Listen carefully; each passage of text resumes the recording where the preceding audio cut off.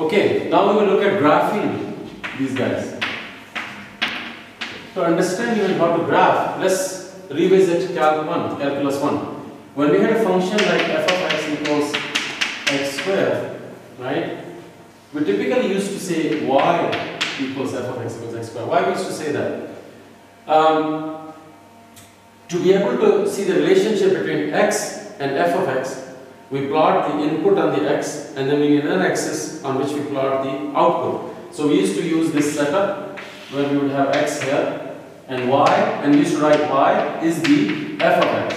Y is not some independent variable, rather is the function of this guy. And then in this case it's x squared. So this point goes here, this point goes here, this point goes here, this point goes here, and so on and so forth. This point goes here. So you get this parabola for this particular example, of course. And another thing to keep in mind was that if you just draw a random curve in 2D, we used to have this question, could this be the function of x? We say yes, it can be, because for each x it has at most one output. But something like this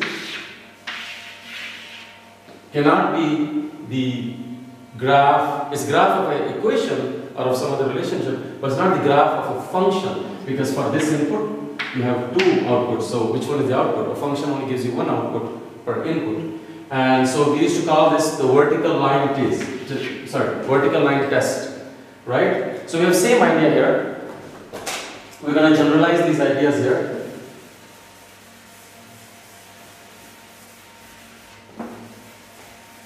What are we going to do?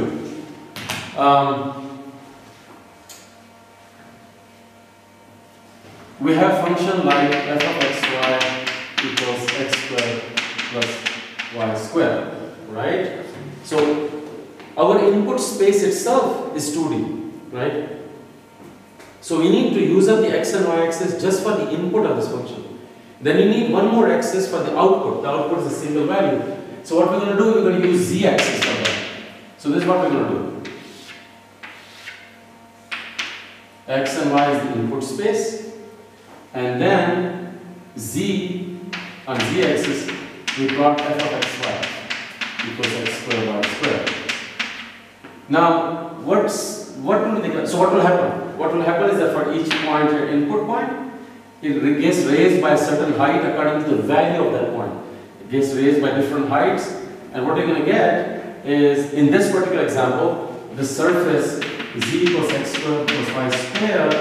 If you look up this back in chapter 11.6 section on surfaces, this is what we call a paraboloid.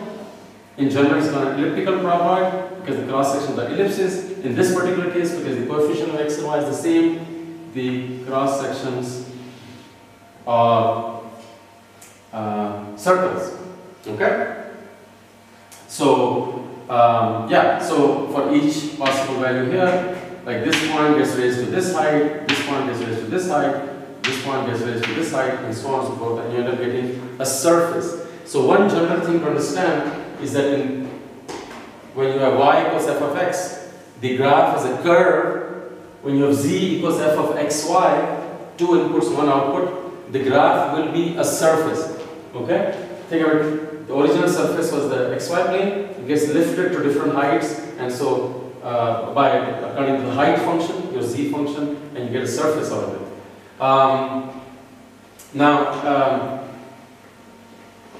Let's do another example. Example 2. F of xy equals square root of x squared plus y squared. And if you were to plot this, it actually comes out to be the cone at 45 degrees with circular cross section. Okay, and the cone goes out forever, obviously, because you can make this bigger and bigger and bigger, and each point goes to appropriate height. So again, you notice that the graph is a surface. Now, that does not mean all surfaces are graphs of functions, right? So, for example, if you had a sphere, right?